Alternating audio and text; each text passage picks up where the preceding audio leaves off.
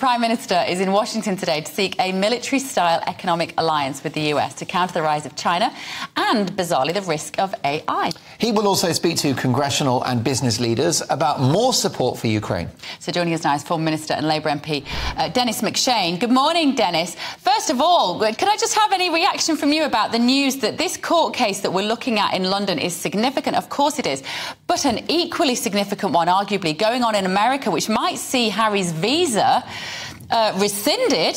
What would you make of that? And is this the kind of thing Rishi Sunak's going to have to talk to Biden about this afternoon over a bit of tea? I don't think so. I must say it's a lot more interesting than Mr. Schofield, a man of whom I'd never heard until about 10 days ago, and whom I'm told is the most important human being on planet Earth. Harry is important, and what you've just told us is pretty astonishing. If he did not fill in that immigration form correctly, then bingo, he could be back living in Wolverhampton or somewhere before long. But well, let's talk about this meeting today with Sunak and Joe Biden. Sunak might have to kick that issue into the long grass and pick up the phone to him in a few months if Harry does get kicked out of America. But what will they discuss today, Denis? What's important to them both? It's very difficult to see. I just checked the New York Times and the Washington Post, and none of them mentioned Mr. Sunak's visit. He doesn't have much status in the United States. He's not Margaret Thatcher. He's not Tony Blair. He's not Boris Johnson.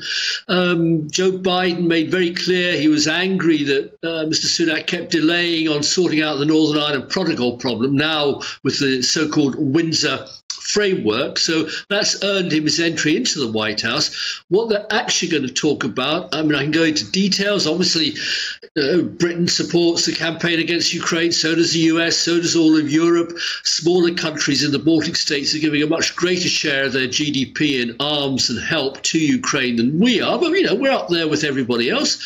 And for the rest, Mr. Biden's very worked up about artificial intelligence, but he had a big meeting with the EU on that a few days ago, and Britain didn't even ask to take part in that. So I just don't quite know what's happened to the so-called special relationship. I mean, Joe Biden never mentions it.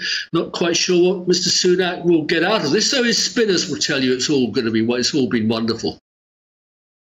Obviously, you mentioned the AI issue there, Denis. So our understanding is that Rishi Sunak wants the centre for the policing of AI, the monitoring of the ethics, effectively, and the regulation around AI to be in the UK. Joe Biden wants it, understandably, to be in America. That, I think, will be a particularly interesting outcome to see who wields any sort of influence. Yes, America met with the European Union in what's called the TTC, the Trade Technology Committee, which was set up between America, the EU and Canada. And they are in the driving seat on global policy on AI.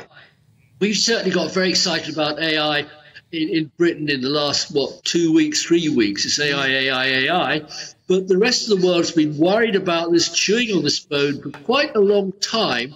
And I'd be very surprised if, since so much investment's happening in the European Union, so much in North America, that Britain, which just doesn't invest in tech any longer, or manufacturing or modern industries, is going to actually grab any big slice of this pie. We should participate as a European nation, I think, with the Americans.